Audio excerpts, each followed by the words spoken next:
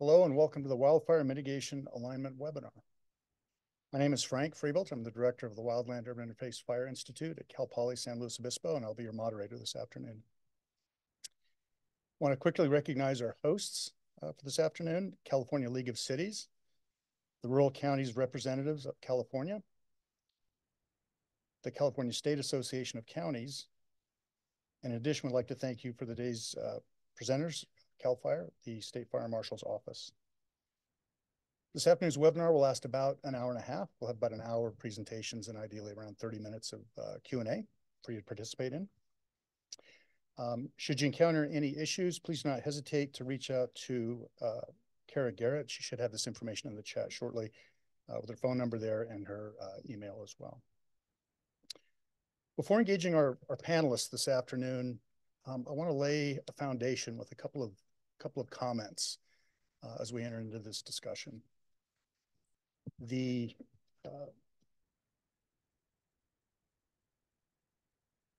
futures that we're looking at, there are none of them that don't involve more smoke and fire. And that may be a little disconcerting, but if we're going to follow the science and we look at what's happening in global warming in the atmosphere, we're going to have more smoke and fire. Our biggest contributions to influencing that are going to be about intensity. Can we try to get more beneficial fire on the landscape at scale, but at lower intensity? A second one that I'd like to leave with you is that we're responding to actual and projected conflagration levels of life and property loss. We've had wildfire for many, many years, thousands of years. But it's really only recently that we've started losing conflagration levels of life and property to wildfire.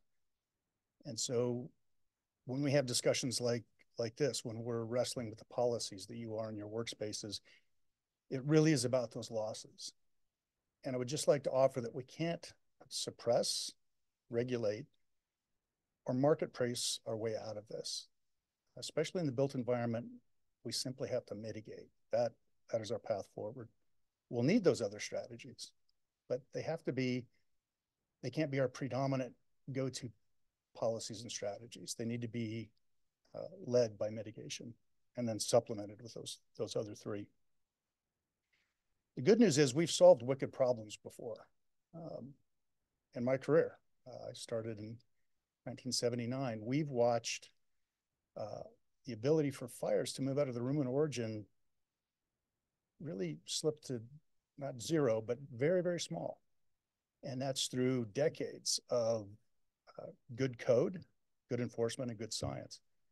And so we can do this. We just have to decide that we're ready to and look at it for the long game and look at it through especially good regulation, good code, good education, and just settle in for the long term. This is not going to be a short effort for us. It's going to take decades.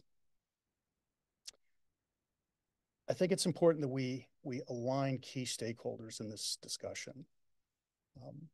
One of my first real revelations in this, not all that long ago, was in a single week. I had approved a defensible space inspection by a couple that had done a great job on their property.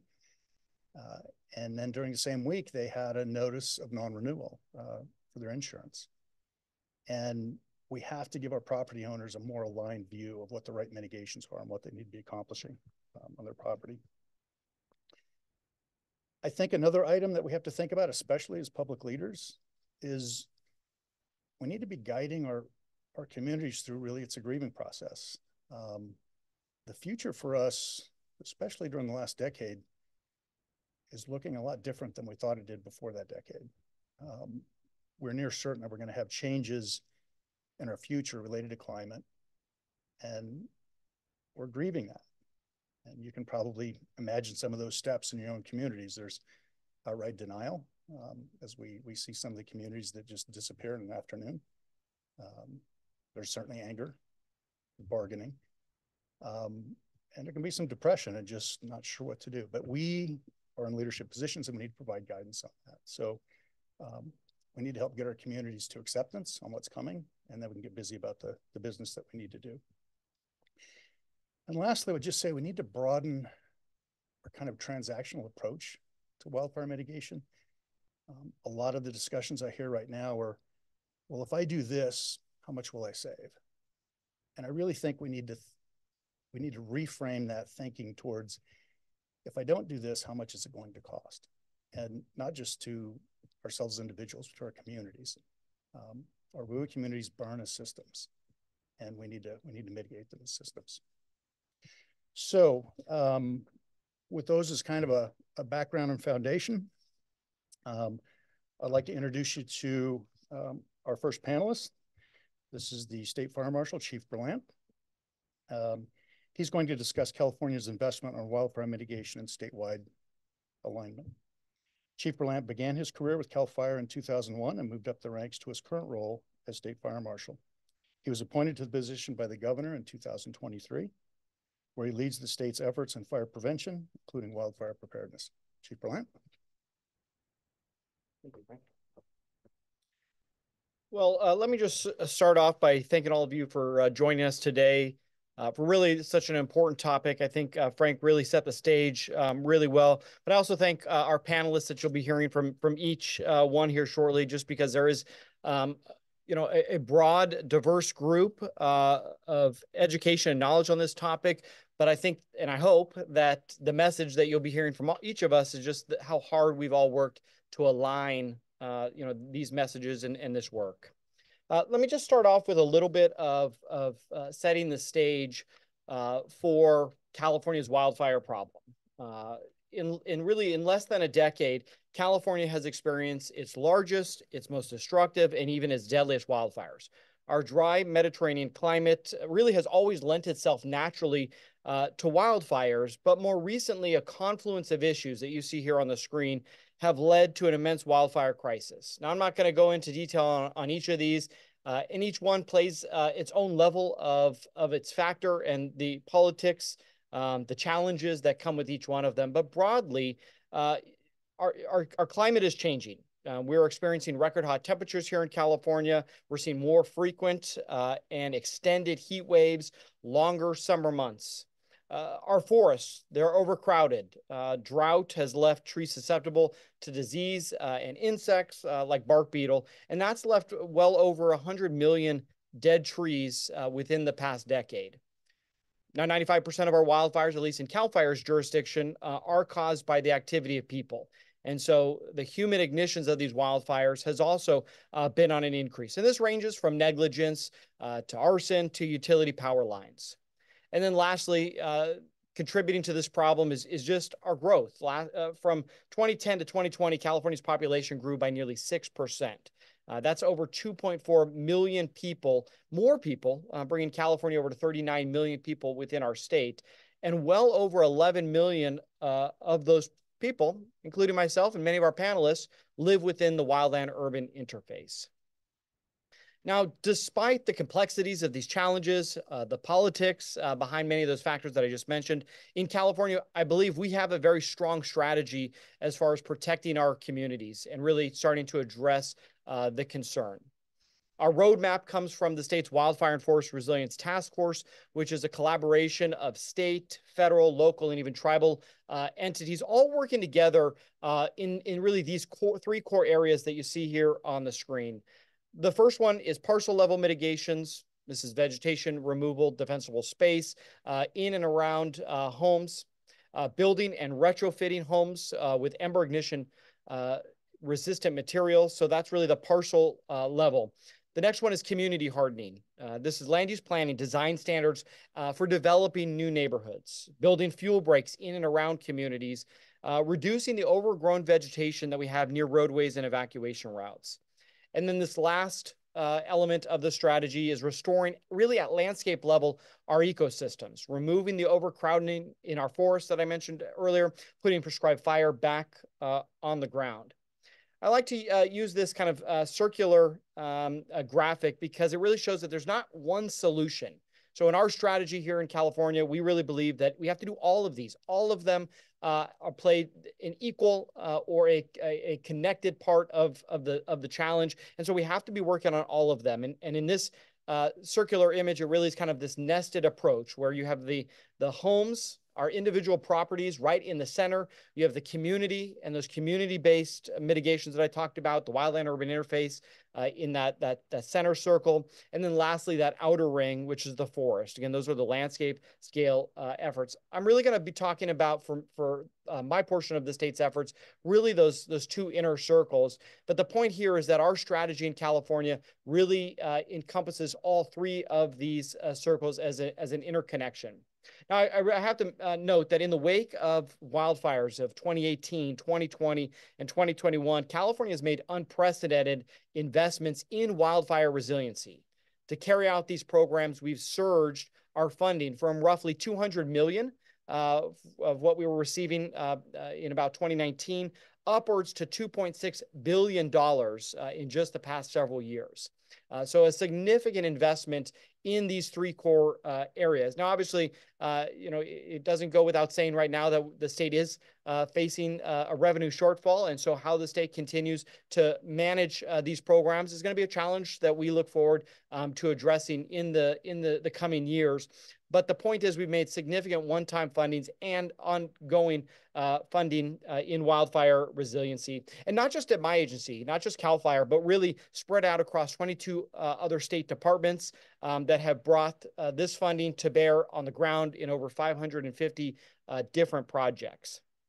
And if 2022 demonstrated anything to us, it's that when we invest in resiliency at scale, even with the continuing extreme climate conditions, we can see results.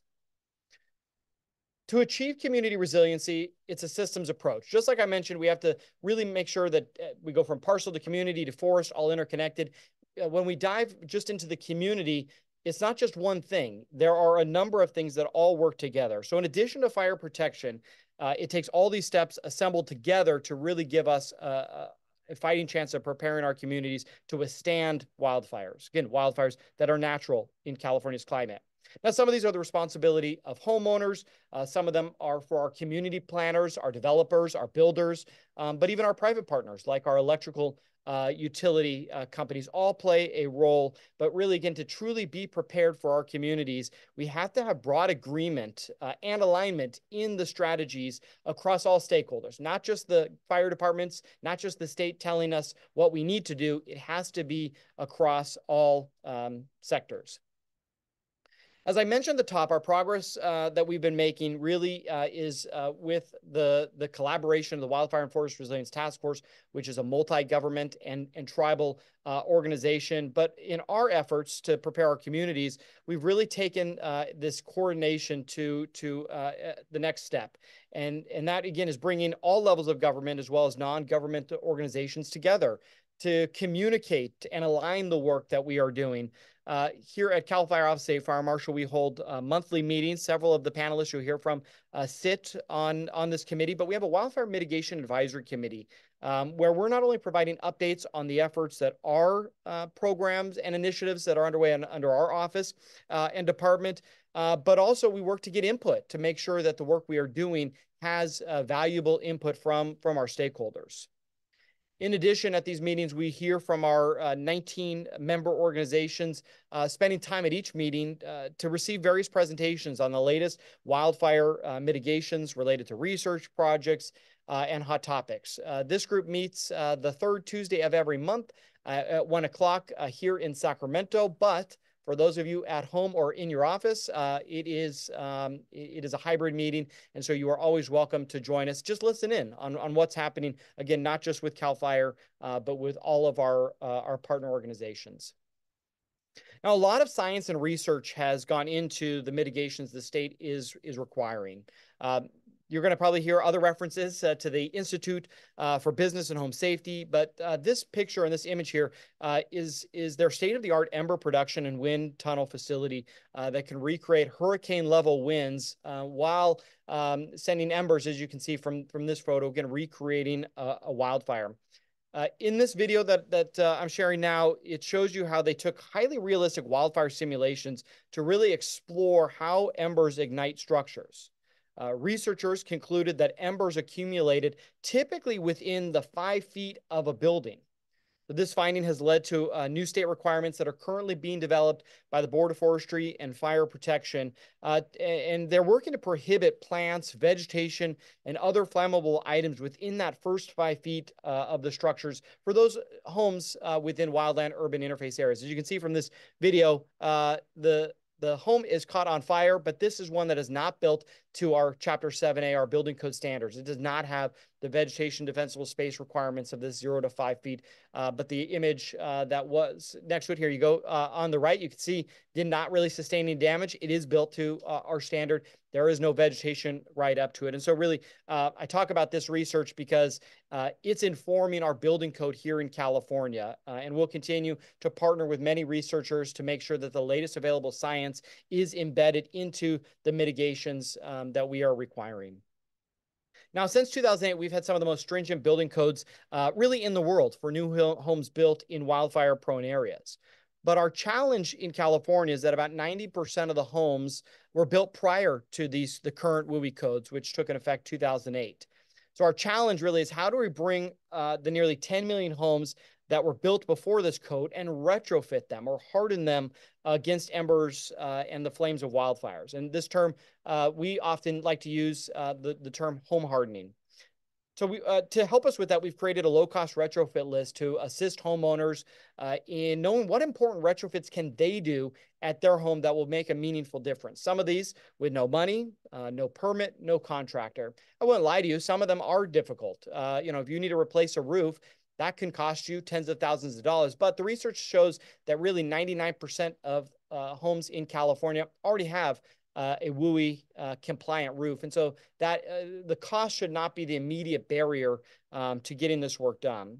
But the big challenge for us is how do we get the work done for those who can't afford to do the work, or maybe who can't physically do the work. So over the last couple of years, we've collaborated with Cal OES to answer that question by developing a financial assistance retrofit program.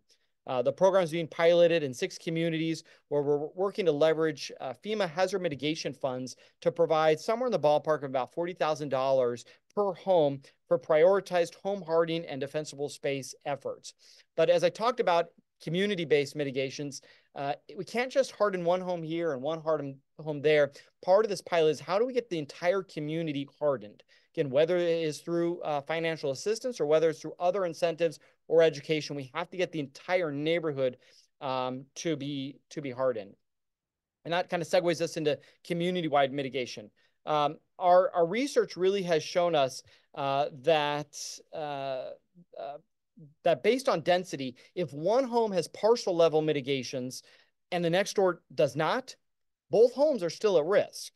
So whether it's through a fire safe council, FireWise communities, or other neighborhood level groups, community-led organizations are an integral part in ensuring that we move beyond just focusing on the partial and focusing on the individual and take a step back and make sure that we have community-wide mitigations.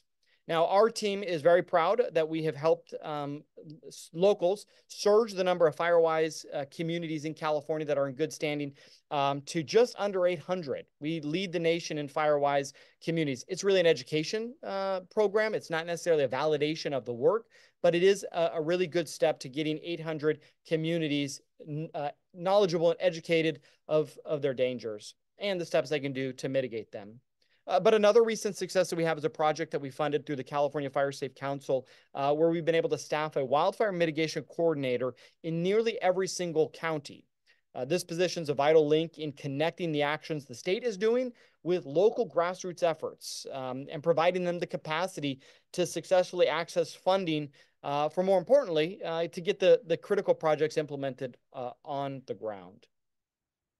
To help communities plan for future development, we have a whole team of wildfire mitigation experts made up of experienced fire captains and battalion chiefs that provide technical assistance to local governments, whether it's updating their safety element, whether it's becoming a community wildfire or developing a community wildfire protection plan or getting that FireWise status. This team is there really solely to help locals comply and incorporate wildfire best practices.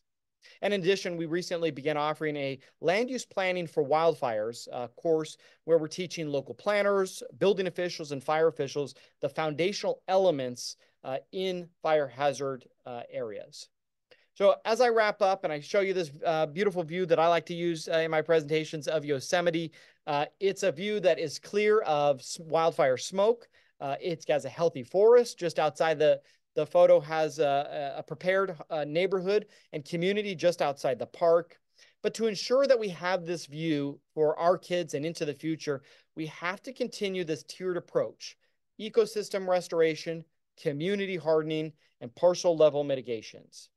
And each year, it seems like we break records for the most destructive and the most damaging wildfires. And really, measuring success is not easy. I could probably continue to rattle off some stats for all of you, but all of you know that, and at least those of us in the fire professions know, the hardest part in fire prevention is quantifying something that you prevented from ever happening.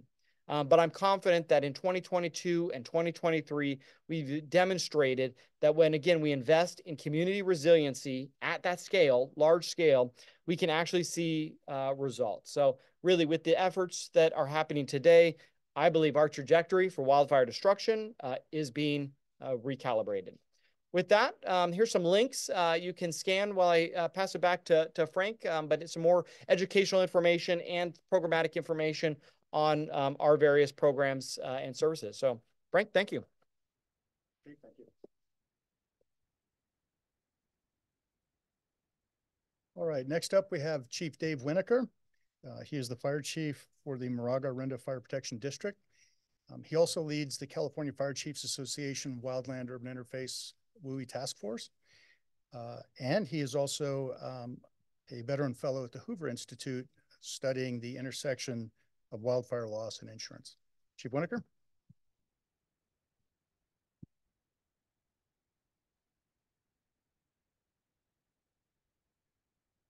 Good afternoon. I appreciate the opportunity to share my perspective as a local government fire chief and representing the California Fire Chiefs Association. One of the important intersections that is not well understood is the interplay between local government and CAL FIRE. Local government often is where the rubber meets the road with regard to the responsibility for the prevention and suppression of fires in and around structures. Obviously, this has to be nested with the landscape and ecosystem level efforts undertaken by CAL FIRE. But it is the local government where we see the greatest challenges with encouraging homeowners to carry out the defensible space and home hardening retrofits that will not only protect their homes and their property, but the neighbors and the community level loss that we've been experiencing recently. To start our discussion of why we are here, it's important to recognize that California is not only a fire-prone landscape, but is a fire-dependent landscape. And it was the exclusion of wildfire from our landscape that was a contributing factor to where we have been with the recent losses. If you read any of the early accounts from the initial explorers or the studies that have been done by various academic partners, there are between 4 and 6 million acres per year burned in California before European arrival and development. It's important to recognize that in some of the recent fire years, 2017, 2018, 2020, and 2021, where we use words like unprecedented and catastrophic and new normal, it was just the old normal that is back again, because in those years we hit the lower end of the historical range. And it is critical to recognize that any future where we are in balance with our environment is going to include wildfire. If you are in a grass and brush covered area like our Mediterranean counties, there is a fire return interval between 3 and 5 years in the grass and brush fuel models. In the forest, it's a little longer, 15 to 25 years, depending on the area. But it's important to recognize that that fire return interval, which is nature's way of maintaining balance and equilibrium, when we disrupt that, we allow the accumulation of combustible fuels that will support fast-moving and destructive wildfire. And at the same time that we excluded wildfire and we allowed this accumulated deficit of fuels to build up, really a payment that we have deferred that is now coming due, we've built almost 3 million homes with as many as 11 million residents in those areas. They create an imperative to put fires out quickly if they are not in communities that are fire adapted or resilient and able to withstand contact with fire, either being in or adjacent to a fire perimeter without the probability of loss. And it is the steps that Chief Berlant talked about and the other panelists will talk about that are critical to creating fire adapted and resilient communities. And lastly, this is not a climate change issue per se. Climate change is a contributing factor, but that contribution is primarily through the compression of the historical rainy season, meaning we're exposed to more of the high wind, dry, low RH days in the fall, that typically many of those occurred after the onset of seasonal rain. And with disruption of rain patterns and other weather systems associated with climate change, we are exposed to more of those as we move into a hotter, drier future in which more of our fires will occur on days that are capable of supporting critical fire spread and high fire intensity. And I offer up this particular shot of an academic paper from 2007 to say, this is not new. We understand that this is a fire-dependent landscape. Just for too long, we used a suppression-first approach that allowed us to ignore the underlying realities of this environment, and there is no future in which we will suppress or price our way out of this alone. It is the presence or absence of mitigation and the execution of pre-fire measures at scale that will create fire-adapted communities. So the way that works, if we look back at Jack Cohn's groundbreaking work where he described the WUI fire disaster sequence, it is that fire suppression is effective up until the moment that the quantity, intensity, and speed of the fire exceeds resources.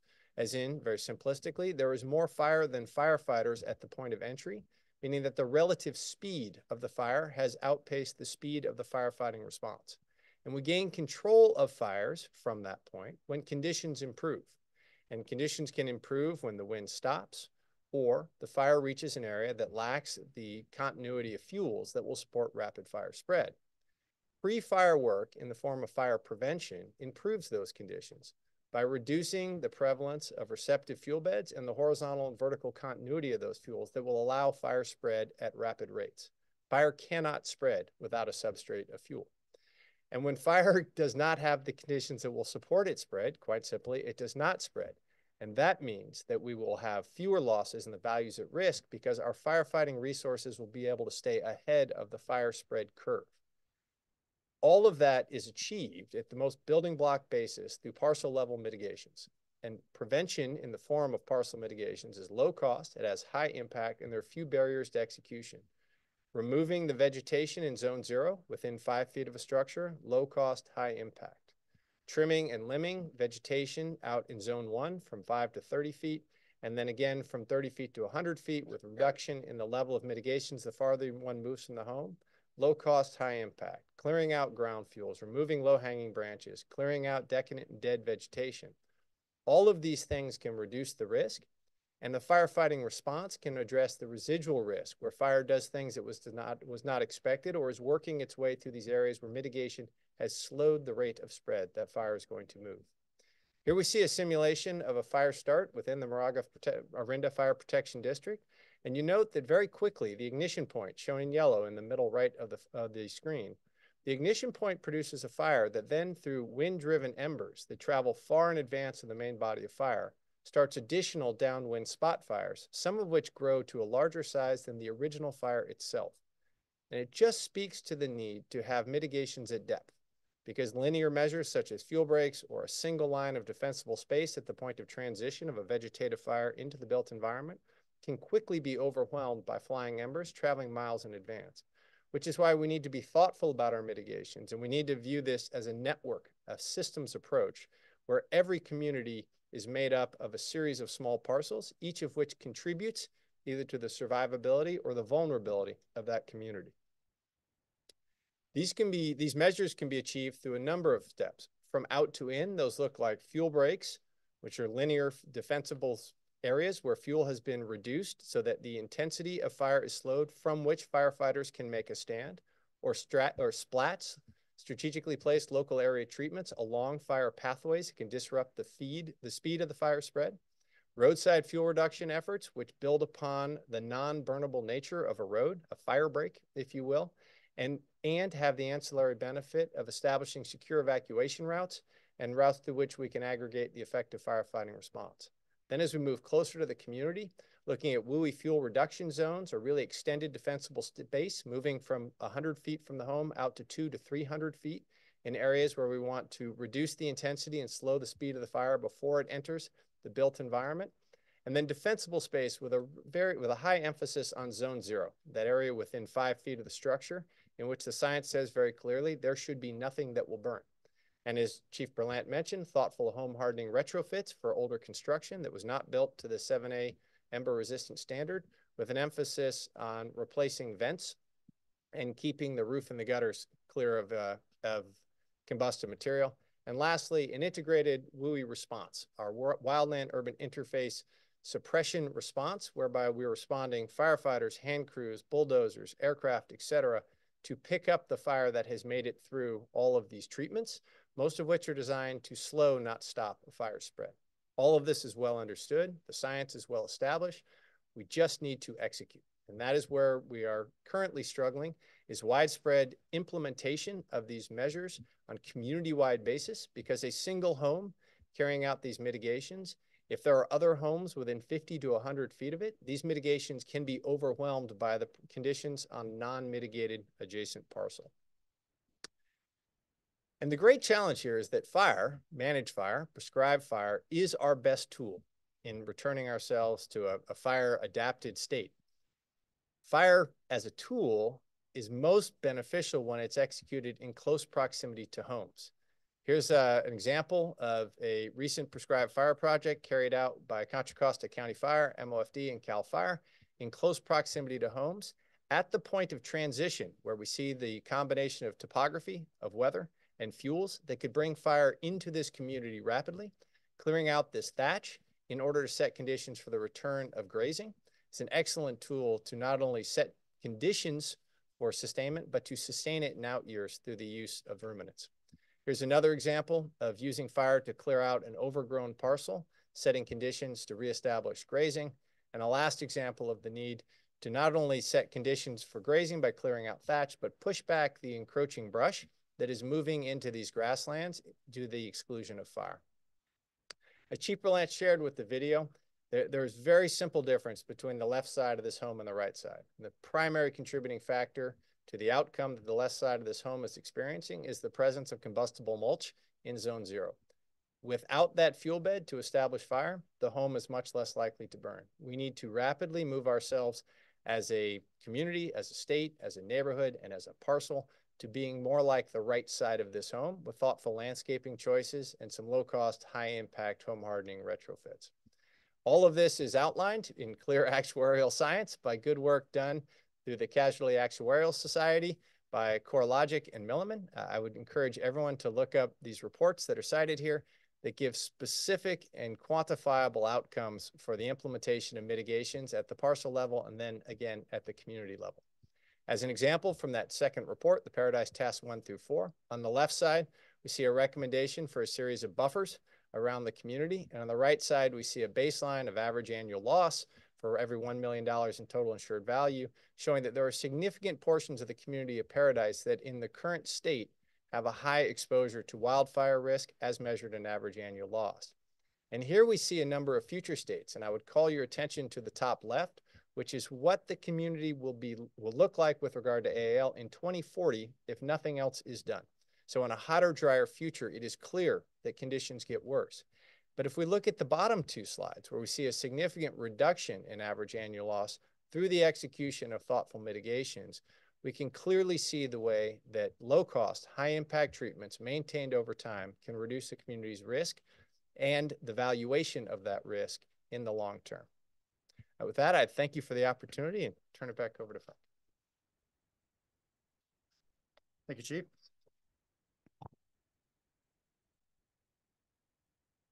Next, we have Deborah Halberstadt with the California Department of Insurance to discuss Safer from Wildfires framework. Deborah is the newly appointed Special Advisor to the Insurance Commissioner on Biodiversity and Inclusive Insurance. Deborah has worked at the forefront of climate law and policy in California, including as a Senior Climate Policy Advisor to the Department of Insurance, Deputy Secretary for Coastal and Ocean Policy with the California Natural Resources Agency, Executive Director of the California Ocean Protection Council, and as Deputy Attorney General in the Environment and Land Law sections of the Department of Justice. In her current role, she advocates for innovative solutions to the threats posed by biodiversity loss and climate change, and catalyzes change through partnerships and collaboration. Deborah?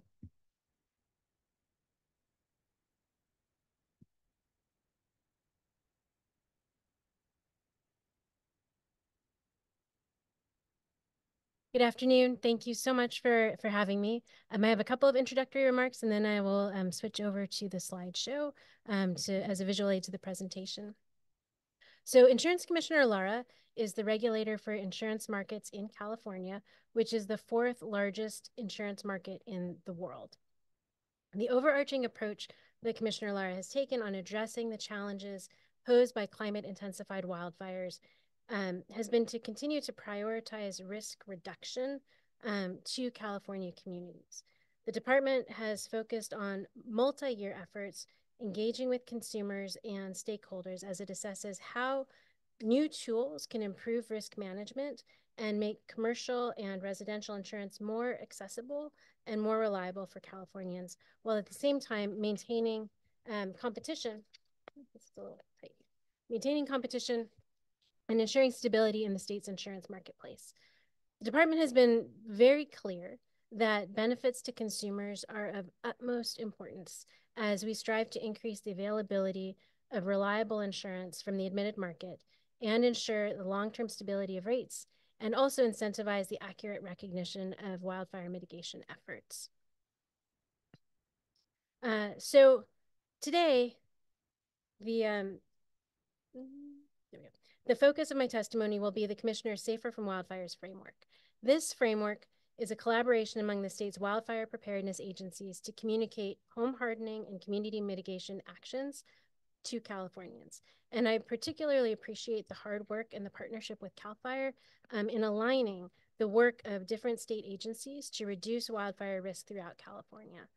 Wildfire risk reduction is the result of the combined work of entire communities, neighborhoods, and individuals to take those actions that are really necessary to make us safer. And it's critical for insurance availability, affordability, and reliability.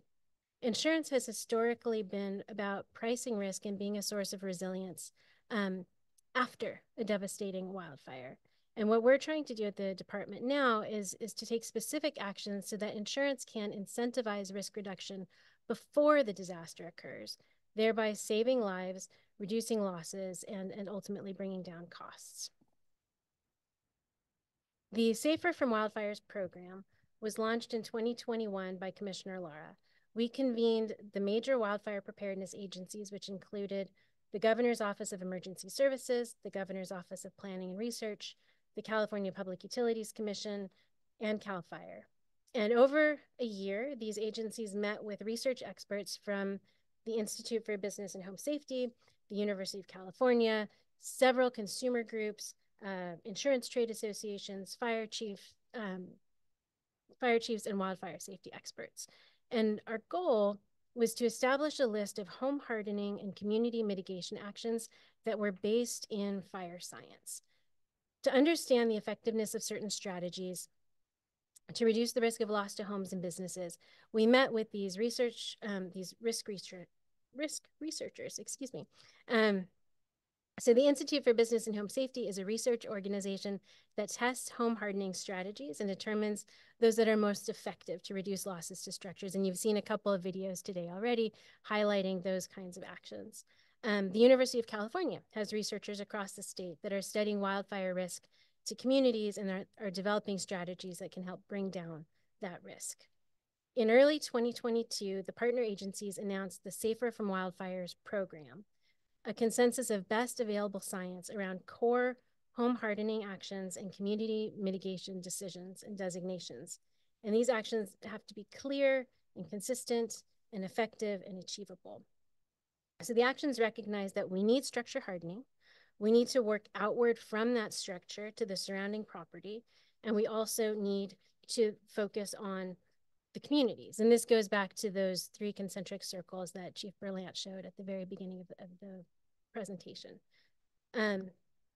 So starting with the structure itself, we identified 6 actions in Safer from Wildfire to be taken. So there's Class A fire rated roof, 5-foot ember resistant zone around the structure, non-combustible 6 inches at the bottom of walls, ember and fire resistant vents, double pane windows or added shutters, and enclosed eaves.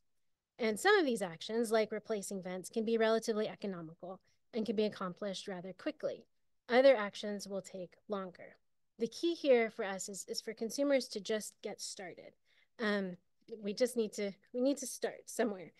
So many local fire chiefs and local fire districts are providing really important coordination and support for homeowners and business owners, and CAL FIRE and Cal OES are as well with different grant programs. Moving outward from the structure into the area immediately surrounding, there are 3 actions that were identified. Clearing vegetation and debris from under decks, moving sheds and outbuildings at least 30 feet away, and trimming trees and removing brush in compliance with state and local defensible space laws. And finally, moving from the individual parcel level to risk mitigation for the entire community, there are 2 community level designations that are recognized in Safer from Wildfire. The first is neighborhoods can form a FireWise USA community.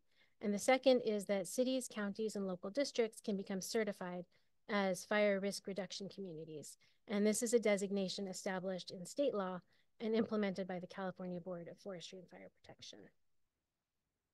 So once we had this framework in place, our next step under the leadership of Commissioner Lara was to make Safer from Wildfires impactful for insurance consumers and for the public.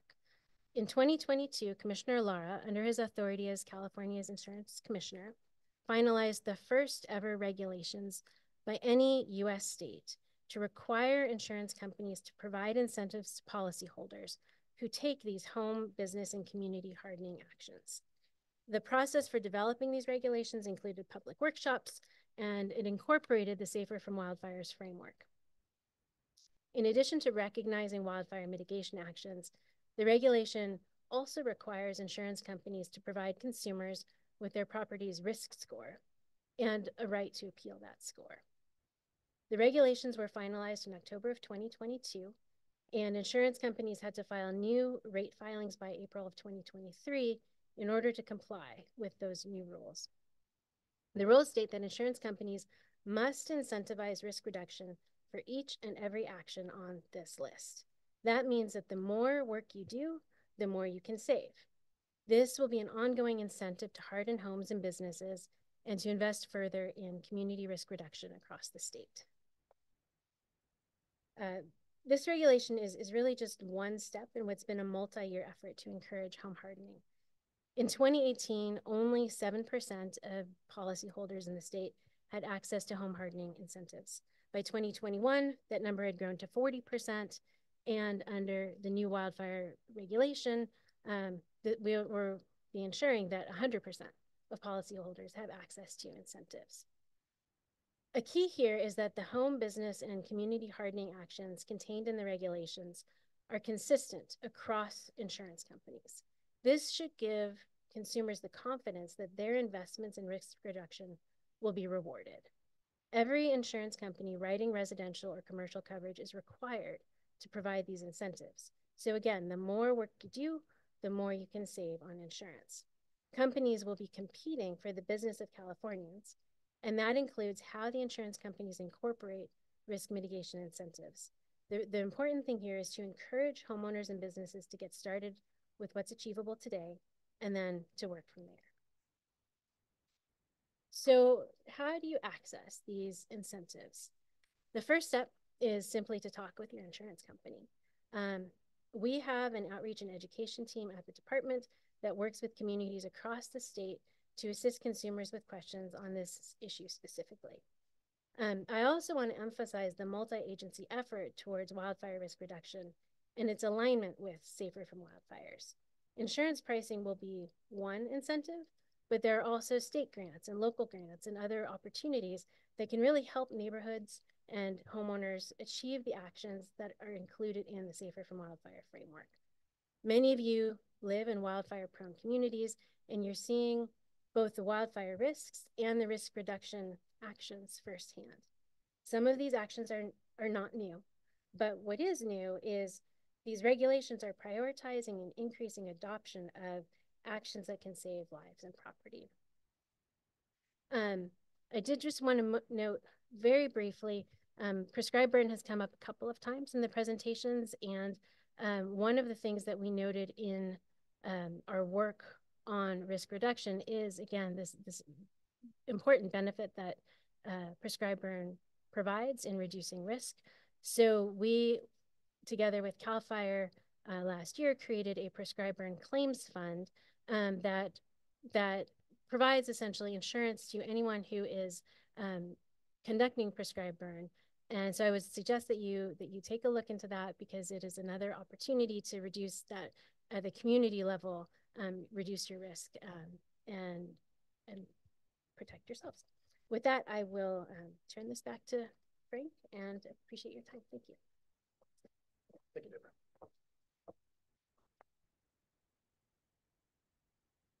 Next up, we have Karen Collins with the American Property Casualty Insurance Association. Karen serves as the Vice President of Property Environmental Policy for the American Property Casualty Insurance Association, APCIA. APCIA is the primary national trade association for home, auto, and business insurers, with membership that writes over 60% of the property and casualty insurance in the United States. Karen provides thought leadership and policy expertise on property and natural catastrophe issues, with emphasis on risk mitigation and resilience and post-disaster response. Karen?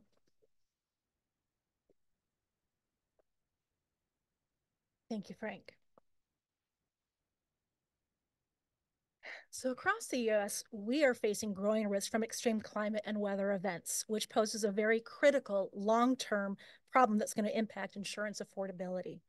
In this chart, you can see since 2020 that U.S. insurers have incurred nearly $382 billion in losses from natural catastrophes, becoming the costliest four-year period ever for U.S. insurers. And this is adjusted to current 2023 dollars. Though we're seeing growing cost pressures and challenges stemming from both weather-related losses as well as man-made issues.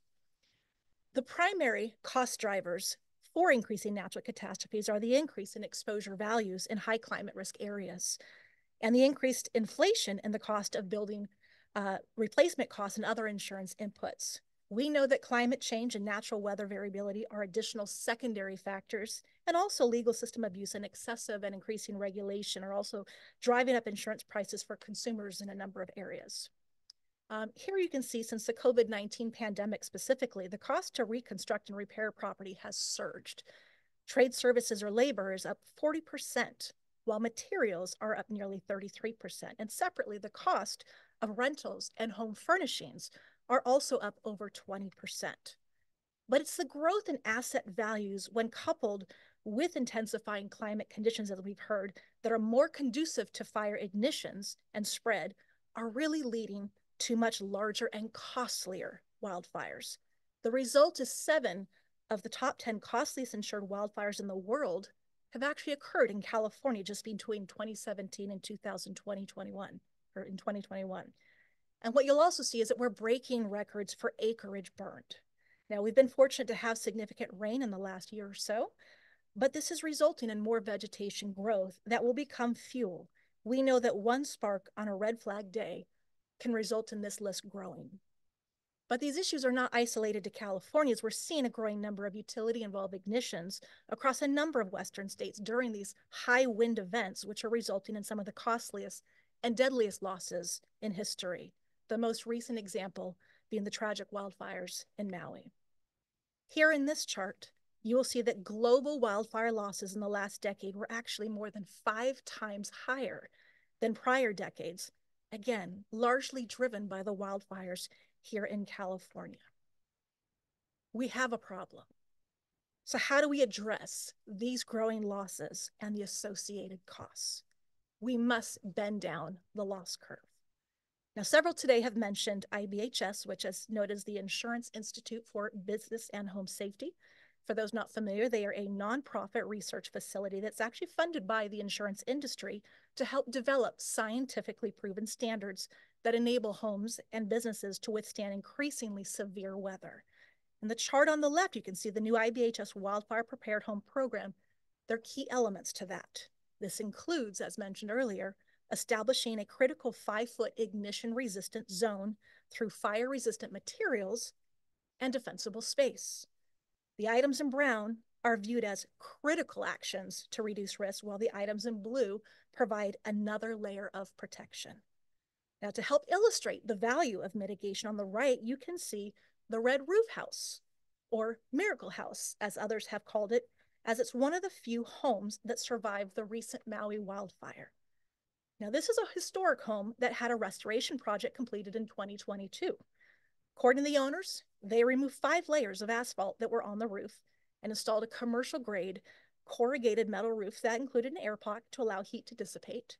And at the ground level, they removed all vegetation along the home's drip line and added a stone buffer, a step taken to thwart not fires, but termites. Now, while these strategies were not intended for wildfire mitigation, they were actually consistent with the strategies to reduce ignition exposure. They were ultimately consistent with the work of IBHS to create an ignition-resistant zone around that home.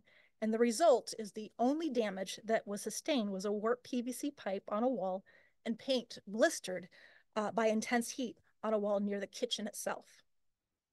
So working with IBHS, as others have mentioned, the town of Paradise is now rebuilding their community to a higher building and defensible space standard. On June 22nd of 2022, that's a tongue twister, a home in Paradise actually became the first home in the country to receive the new IBHS Wildfire Prepared Home designation.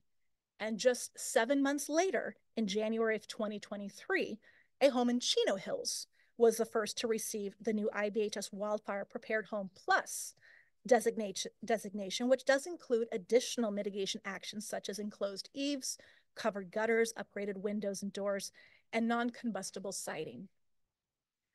So to help drive actions such as this, there's a number of ways that we can work together to incentivize resilience. As was mentioned, California was the first to require insurance incentives for wildfire-specific mitigation efforts, among a number of other actions. It's really critical to understand that we must employ a holistic strategy of incentives, and we have seen other states also incentivize resilience through many of the approaches that I've identified here. As an example, the IBHS Fortified program has been in place for many years in coastal states. This program emerged following the 2004 and 2005 hurricane seasons when 7 hurricanes made landfall in the US, including Hurricane Katrina, which became the costliest insured loss event in history globally and remains that today. Many states in that region did experience a difficult insurance market in the immediate years that followed. Though to help reduce losses, many states now provide financial incentives that are directly tied to the Fortified program or are based on mitigation actions consistent with the Fortified standard itself, which has been scientifically shown to help reduce risk of loss from wind specifically, including up to a Category 5 hurricane. Alabama currently has over 30,000 Fortified designations, the highest number by far of states, and is also recognized for having lower insurance premiums than neighboring coastal states. But it's important to understand that the program wasn't stood up overnight. It took several years to roll out the program and collect adequate data on the performance of the program to provide greater confidence in the value of those mitigation actions. What that means is it was an iterative process. And now, many years later, some insurers offer discounts for the Fortified designation that can actually be as high as 55% on the wind portion of their insurance policy. So in the wildfire space, we are at the ground floor in standing up a similar resilience program. California was the first to pass a law requiring insurance incentives, and we have seen a couple other states follow suit. What's critical to understand is that the science clearly shows wildfire mitigation requires a set of actions taken together to meaningfully reduce risk. Also, unique to the wildfire peril is that among these actions, defensible space must be an ongoing effort. And also, these actions must be done at community scale. Now, this is very different than other perils like wind or flood or tornadoes. And as a result, poses some unique challenges for insurers and how they must verify wildfire mitigation to in turn provide an appropriate risk-based discount. So this is a challenge many in our industry are currently working on, And to be transparent, it will take some time. But insurers are fully committed to these efforts, and we are working closely with every stakeholder to help protect families and communities and to improve the affordability and the availability of insurance. So I'm going to next turn it over to the next speaker who will share some insight on some of the work that is being done in the space to achieve that. Frank.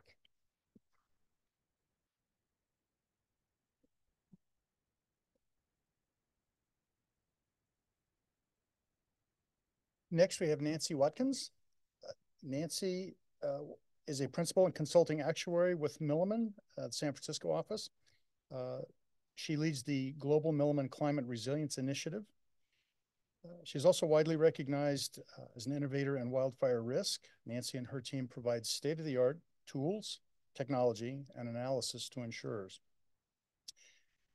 And additionally, those skills are shared for reinsurers, government entities, and trade groups. As a thought leader, she frequently testifies and speaks on issues of property insurance availability and affordability. Nancy represented the insurance industry on the California Office of the State Fire Marshal Risk Modeling Advisory Work Group of the Wildfire Mitigation Advisory Committee. Nancy?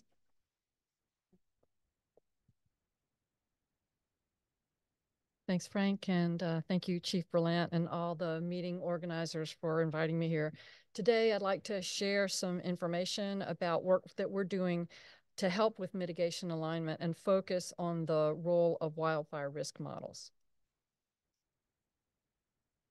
First, I'd like to reiterate, with all the people in the room today and all the people I've interacted with in California, we all want the same thing. We want the risk to be reduced in our communities, and we want widely available insurance that consumers can afford. So to understand availability, first you have to understand that it's predicated on insurers being able to manage and measure the risk. Wildfire catastrophe models and risk scores are essential for insurers to understand the risk, and without them, we'd likely have no insurance for wildfire. This would be similar to kind of how private flood has been for many years. But wildfire risk is very difficult to model and may be the least understood peril today for homeowners insurers. One of the things I'd like to point out is the term is wildfires used widely, and that's what I'm going to use today. But we need to distinguish urban conflagration as the real problem with insurance today, when fire is spreading beyond its natural barriers into the built environment. And with those kinds of fires, which you've heard today, they're often human caused. They are often changed by humans. Like fire suppression can change the path of a wildfire or even put it out. This is not true for a hurricane or an earthquake. The fires can be fueled by houses, and that's very, very different than what you would see for flood or hurricane or earthquake.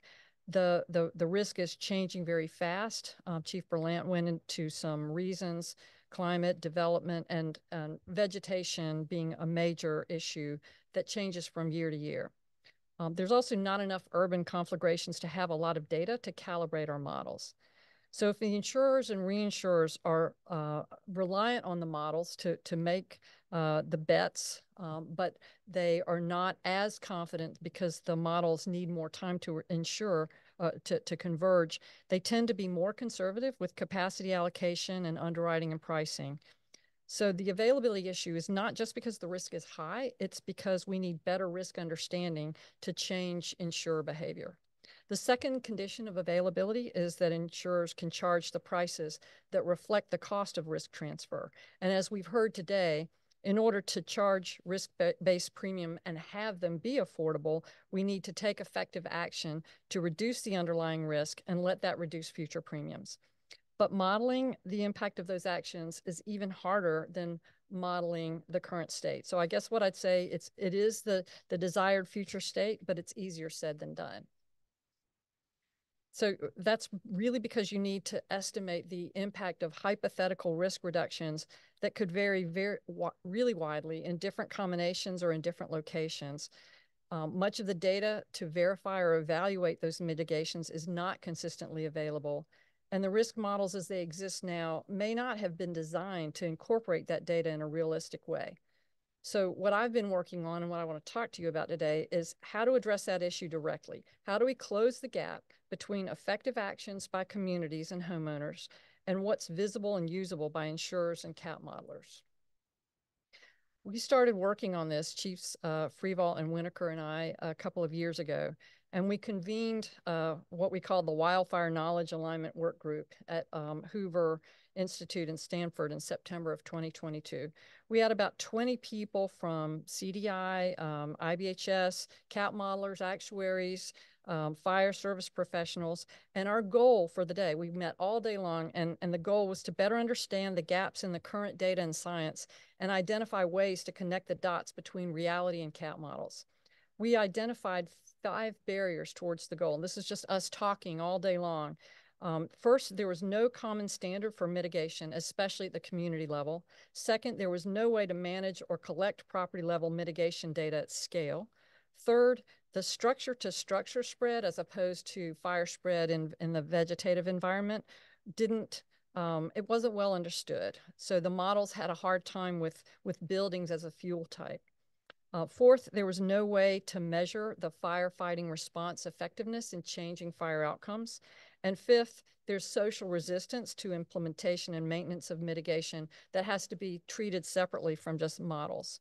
So we identified 5 work streams and measurable progress towards all of those has been made towards these goals.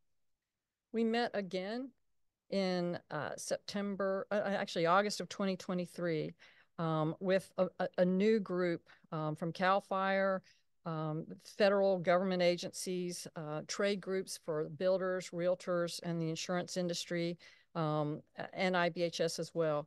And we outlined a proposed system to affect community mitigation at scale, and it has 3 parts. First, we're aligning multiple stakeholders. We're all singing off the same playbook. It's not singing, it's reading off, I guess. Second, we're taking action that is not just quantitative, it's effective to disrupt fire pathways in the WUI.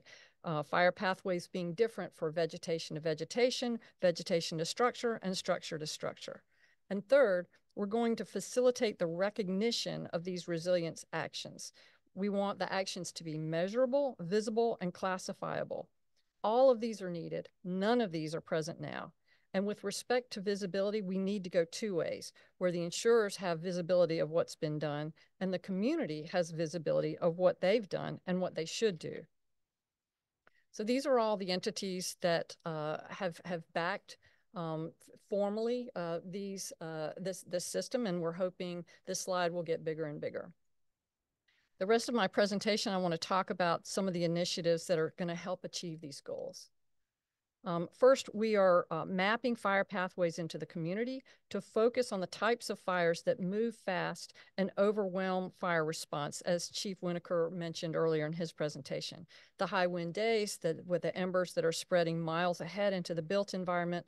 This kind of mapping is useful to insurers and communities for understanding which areas within a community are most at risk and evaluating the relative effectiveness of various mitigation actions outside the community to slow or halt fire spread. We're also working, Colorado State specifically, is working on structure to structure spread modeling. Once fire gets into the community, helping to predict how fire is likely to move and how long it will take to move from structure to structure to help evaluate mitigations inside the communities to change outcomes.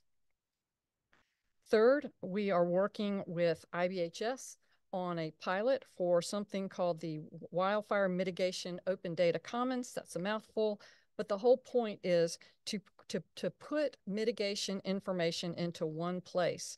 Insurers have to be able to verify mitigations in order to evaluate them and to give any kind of premium differential or underwriting differential. But if you have someone coming out to your house over and over again, that drives up the cost. And a lot of these mitigations have to be verified in an in-person inspection. Technology does exist to allow inspections to be done in a more automated way. But if other entities like CAL FIRE or community groups or even policyholders themselves, if those are done, they need to be standardized in order for them to be repurposed for multiple insurers to quote a policy, or for your current insurer to be able to verify that you've done the mitigation that you've said you've done. So it's also important for not only to know the mitigation on the parcel that you're evaluating as an insurer, but the community level risk that Chief Winokur mentioned due to conditions that are in place on surrounding parcels. So for insurers, inspecting one home doesn't provide full information about current conditions for that parcel's risks. Collective action at community scale is going to be required in order to be truly effective. Also, policyholders need transparency of their inspection results, both at the home and the community level. If they had access to their own inspection results, they would have a lot of information about who had looked at their home, what was the outcome, and that will, I think, go a long way to bridge the gap between the complexity of catastrophe models and the conditions that people can individually impact. So our pilot with IBHS is in its first phase. We've created a sample data set based on the Wildfire Prepared Home Standard, very, very similar to the Safer from Wildfire framework that Deborah Halberstadt just presented to us. We're conducting individual interviews with key potential users and contributors of parcel level mitigation data, which includes CDI, 5 of the top 10 California insurers, major reinsurers, and cap modelers. And we're asking, what do they need in order to have more confidence in risk modeling, underwriting, and pricing, including community as well as parcel level mitigations?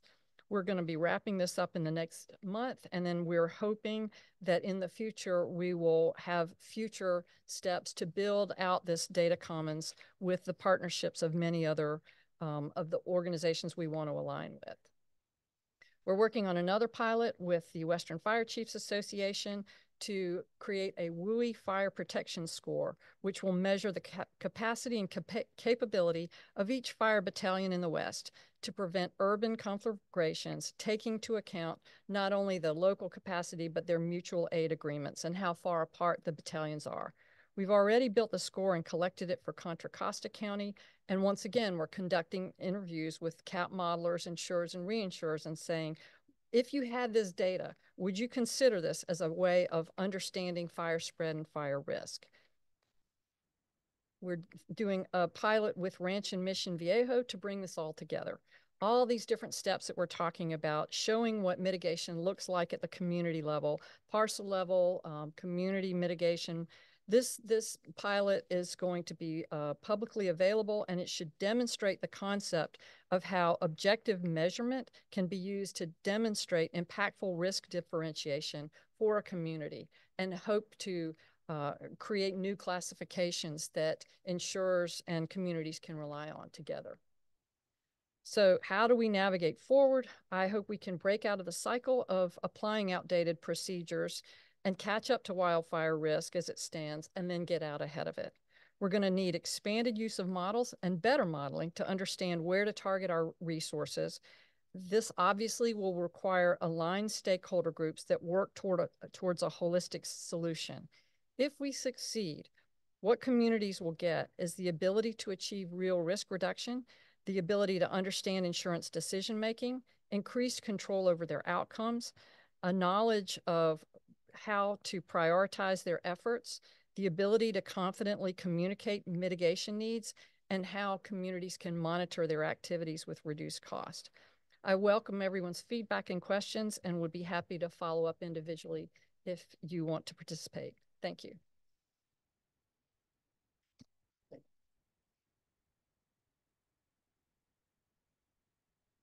All right, next we have Janet Ruiz. Excuse me. She's the California Director of Communications for the Insurance Information Institute. III provides unique data-driven insight to educate, elevate, and connect consumers, industry professionals, public policymakers, and media.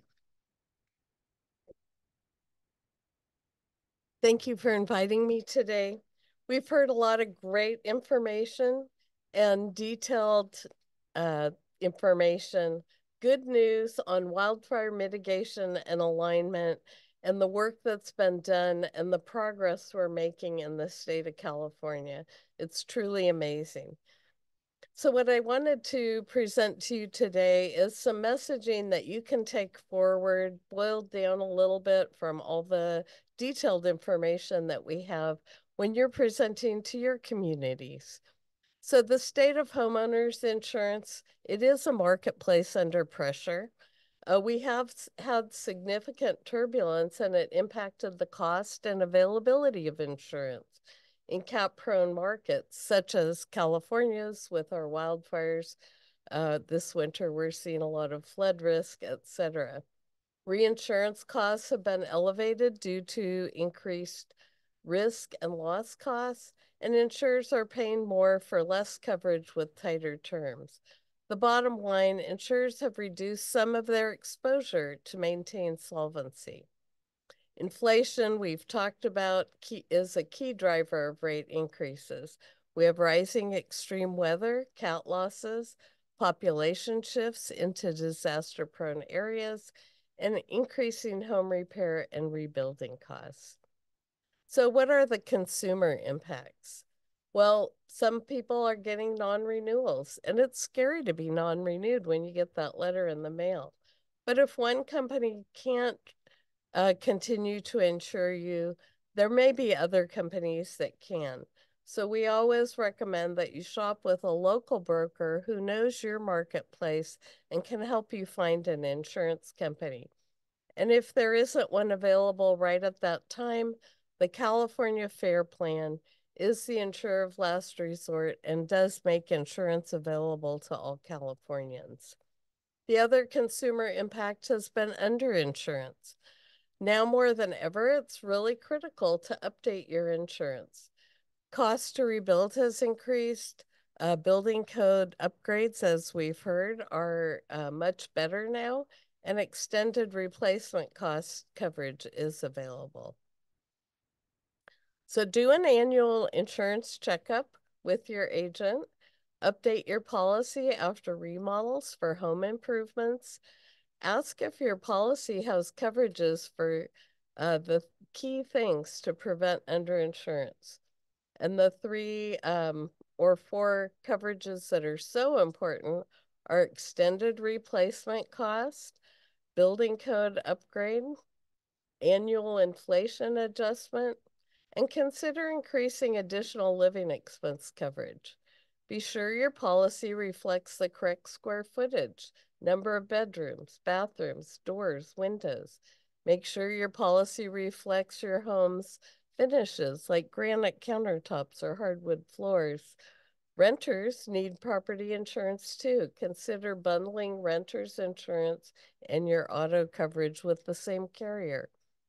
Add comprehensive coverage to your auto policy to protect a car in a wildfire. And as I mentioned before, this year we're seeing that in the flood issues that we're having in California.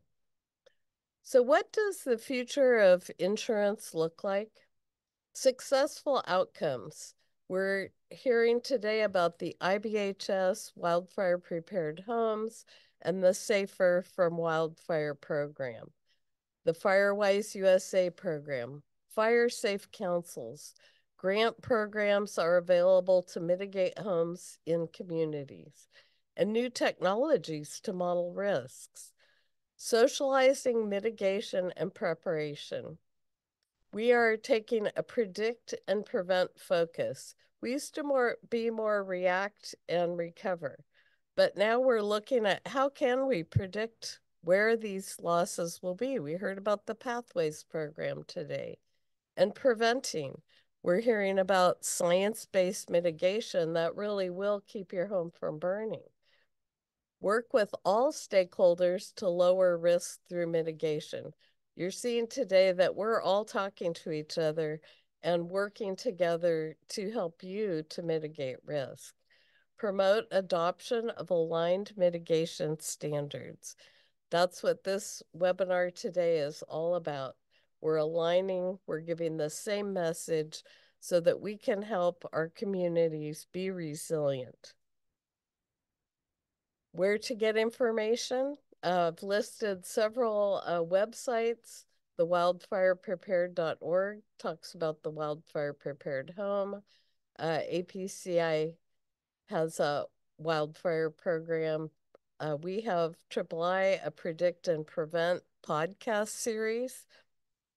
Safer from Wildfire on the CDI website is excellent. Readyforwildfire.org, Fireways USA, and the Cal Fire Safe Council website. All wonderful sites that have so much information that can really help you gain an understanding in your communities that you represent, so that people have the tools and the knowledge that they need to be safer from wildfire and to mitigate the loss of wildfire.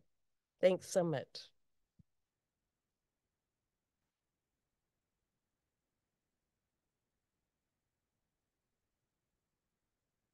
Well, first, I want to thank all the panelists. As you may have guessed out there, we do spend some time together on these same topics. But I appreciate you sharing today as you did, and all of the work that you do away from days like today. It matters, and I think people can hear the cohesive message we're trying to send to you. We're going to start taking some questions here in just a few minutes. So I'll be working with some staff here, and we'll be looking at your questions. They come in on the chat and try to respond to those. And then we should have a period where we can open up the mics, make you feel more comfortable asking your question directly. I would like to, Kara, can you put that photo up? At the beginning, I mentioned that we've solved wicked fire problems in my professional lifetime. That's kind of a long lifetime, but we've done that. You may have seen this picture. If you've not, check the news. This is a little small area. I think it's called Botania down in Chile. As you may or may not know, there were a series of very significant wildfires there over the last week or so. That's not an accident. That community survived. It's an excellent article. They had a fire nearby that community a few years ago, and I'm paraphrasing here, but one of the people that lived there said essentially we couldn't remain spectators, and they didn't have any special skills, but they started getting to work on what they could do for wildfire mitigation. And so it just shows that we can actually bend down the risk, as so many of the panelists were sharing today. This can be done. So panelists, get your mouthpieces in. We're going to start answering some questions. All right. Kara, I don't see any up here just yet. I can't imagine this particular crowd's bashful. So start getting those questions out there. You've got some great panelists here to answer some questions. There are. Oh, sorry. Not from the person who's over here. So what I'll do is I'll read them out. Very good. So the first question is, what if a homeowner does not want to conform with the 0 to 5 foot rule? What if the homeowner does not want to comply with the 0 to 5 foot rule? There's probably two parts to that question. I'll answer it from a social perspective, and then I'll turn to Chief Winokur for a more local government response. When we have, what we're responding to is conflagration levels of loss, and that means that our homes are becoming the primary fuel type for fire spread in the community. If I were living, hundreds of yards away from my neighbors, how I prepare my house for wildfire is, largely that consequence is limited to me. But in these areas of high density, what I do or fail to do has direct consequence to my neighbors. And so it's not just ourselves we're making that decision for. We're making that decision for our neighbors as well. Chief?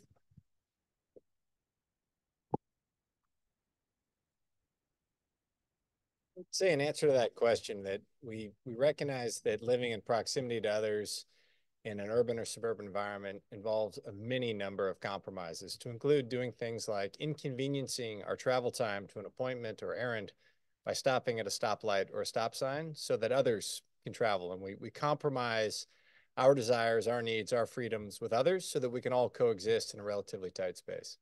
Zone 0 and the associated survivability of your structure and the degree to which your structure is likely to propagate fire to ignite your neighbor's structure or to close the evacuation route that your neighbors rely on to remove themselves from the community in the face of a fast-moving fire.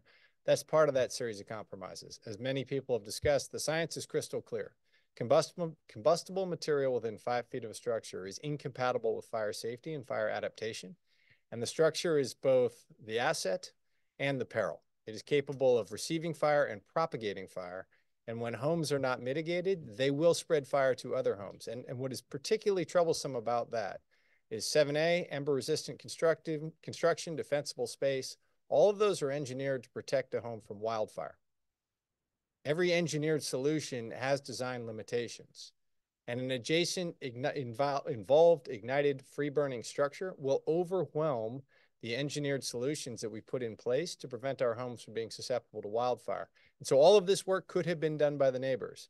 And but for the lack of mitigations at that home and the unwillingness to remove combustible material within 5 feet, low cost, high impact, clearly backed by science, could cause a structure-to-structure chain of ignition that could lead to conflagration and significant losses. And so the question I would ask is why not? And what is it about that 5 feet of combustible material that is so important that you are willing to risk the community's fire safety and increase its exposure to wildfire loss?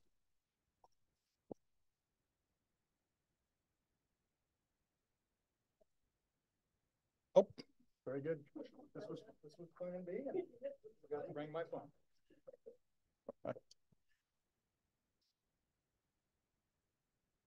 Next question, this is for Deborah. We live in a community where the homes are less than 30 feet apart.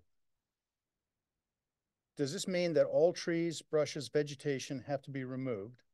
We are in a very high fire severity zone.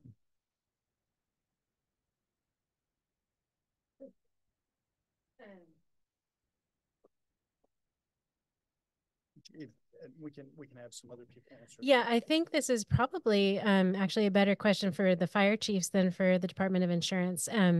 So I actually am going to turn this over to Chief Brilliance. Let me first just clarify and remind, at least for the state requirements, because remember, local ordinance can always be more stringent. The state ordinance is not a removal of all vegetation. While we're talking about no flammable items or no vegetation in the first 5 feet, the remaining 100 feet of defensible space that's required in the state responsibility area and in the very high fire hazard severity zones of locals is the removal of any dead or dying vegetation. So those may be dead leaves or pine needles that have accumulated on your roof, dead grass, annual grasses, but is not a requirement of removing all vegetation. And so what I think I hear in this question is if you're in a higher density neighborhood where you're closer together, again, it's not an outright ban on all plants. We are very focused, as Chief Winokur just talked about, on those first 5 feet as a new requirement. But again, don't mistake that defensible space is not the removal of all vegetation. It's just dead or dying vegetation, with advice and suggestions of removing other flammable vegetation and other things that you may consider removing. And again, this all caveated with whatever your local ordinance may add on in addition to it.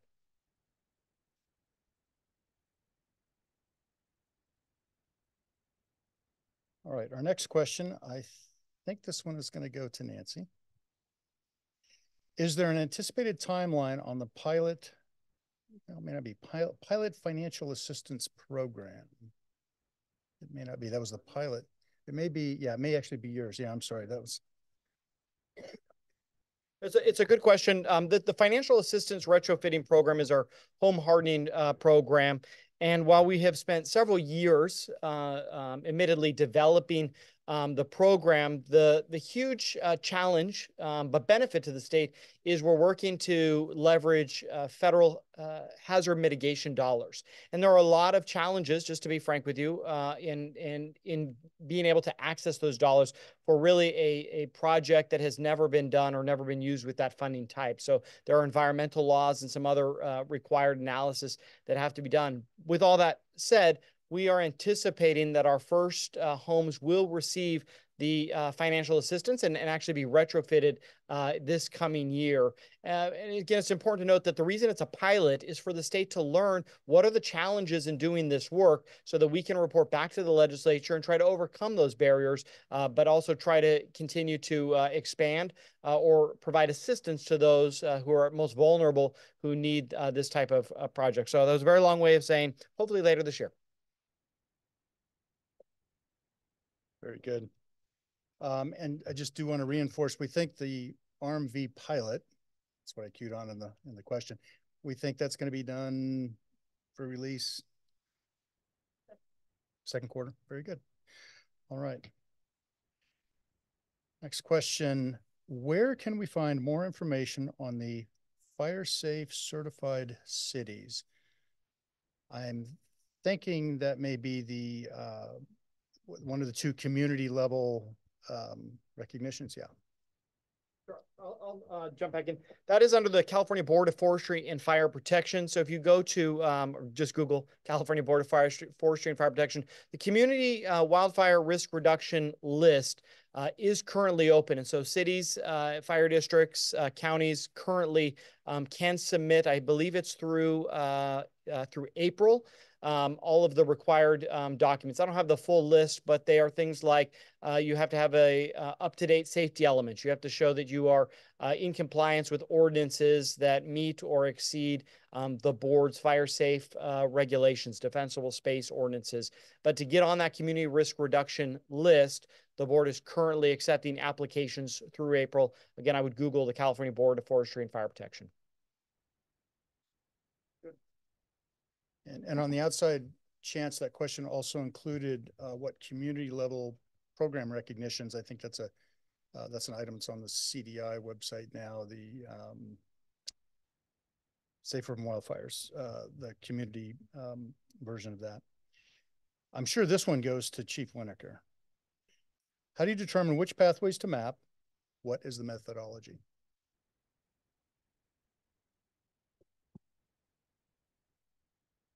So there's a number of different ways of looking at wildfire. One is a forestry-centric, intensity-based. Is fire going to burn hot, or is it going to be a low-intensity ground fire? For forestry management, I think it's proven, it's established, it's a good technique. If the goal is to preserve merchantable timber and protect forested landscapes and ecosystems. When it comes to the WUI problem, the movement of fire from vegetation into the built environment where structure-to-structure fire can be supported, the intensity is not nearly as important as the speed, and it's the speed relative to the weight of the response. So will there be more fire in any particular area than there are firefighters at a given time? And there's a reason that CAL FIRE maintains multiple lists of large fires. There's largest fires by acres, there's most number of structures destroyed, and most number of lives lost. And by and large, the fires that are included on the lives lost and the most number of structures are not the largest fires. A large, slow-moving fire is unlikely to transition into conflagration because there will be an appropriate number of firefighters there to carry out some pre-fire actions and to use offensive and defensive in maneuvers to prevent the fire from becoming established in the built environment. So the question is one of relative speed. Will the fire move off the landscape into the community before the firefighting response is present with the appropriate weight?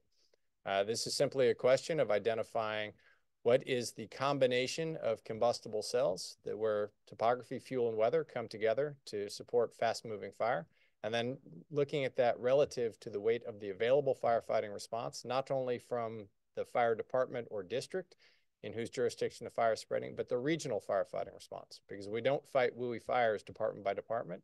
We fight them by region through the use of auto and mutual aid, both those established through local agreements and those organized by the state through the master mutual aid system.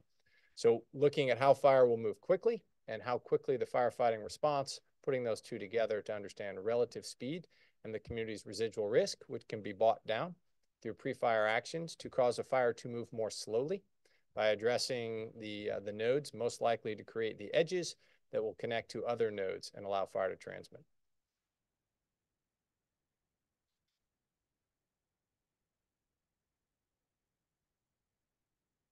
All right.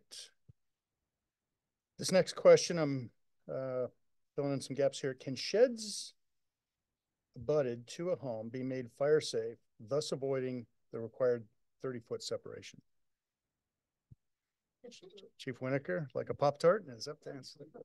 So the question having to do with sheds, if it's adjacent or connected to the structure, then it's an appurtenance of the structure, and it can be made fire safe by implementing the same environment, same built environment conditions, such as ember-resistant vents, a 7A roof assembly or roof covering, double paned windows, non-combustible siding, or at least 6 inches of separation, and zone 0, and the other defensible space measures that would be applied to a structure. So for a shed to be adjacent to a structure or close enough to a structure within 30 feet where it could be the source of ignition, it simply needs to meet the same fire safe measures that we would put in place for the structure. If not, it needs to be moved into zone 2, with the caveat that state fire safe law says the defensible space zones extend to 100 feet or the property line, and it cannot extend beyond the property line. So moving your shed to zone 2 on a small property, meaning you are putting it potentially adjacent to your neighbor's home, is not solving the problem. It's simply shifting the source of ignition from your shed to your home to now it is your shed to your neighbor's home to your home. So a very short-sighted approach. So it's helpful to look at this from a network effect, because that is how the fire is going to spread. And that if you are unable to move the shed to 30 feet from your home or an adjacent home, then the shed should be treated as a structure, and defensible space and home hardening measures should be applied as appropriate. Very good. Thank you. We are at 3 o'clock, which was essentially our time here. So thank you for sticking with us. I'm going to let Chief Berlant close us out. And again, I want to thank the panelists today for your wisdom and your insight and all the work you did over the years getting here, and the work I know that we're going to do together. And we certainly thank our sponsors and hosts today. Chief Berlant. Great. Thank you, Frank, and thank you for your effort to help convene all of us and keep us on task and on time. And again, all of these wonderful presenters, as I mentioned at the beginning, we all have a very diverse background. We have varying responsibilities and requirements, whether at the local level, the state level, or the private sector. But we're all working to really try to align this work. A lot of great resources available to you today. I know Kara from our team has dropped a lot of those in the chat. We'll continue to work with the partner organizations, the rural counties, RCRC, CSAC, and the League to make sure that these resources and this webinar are available to all of you into the future. And for any of your colleagues that may have not been able to join us today, we will be posting this presentation online as well, and so we'll share that. So thank you very much for taking the opportunity. Thank you to the panel as well for joining us on this important topic. And we hope to see you this summer, not at a wildfire, but just to continue this conversation of how do we better protect all of our communities into the future. So thank you, everybody, for joining us.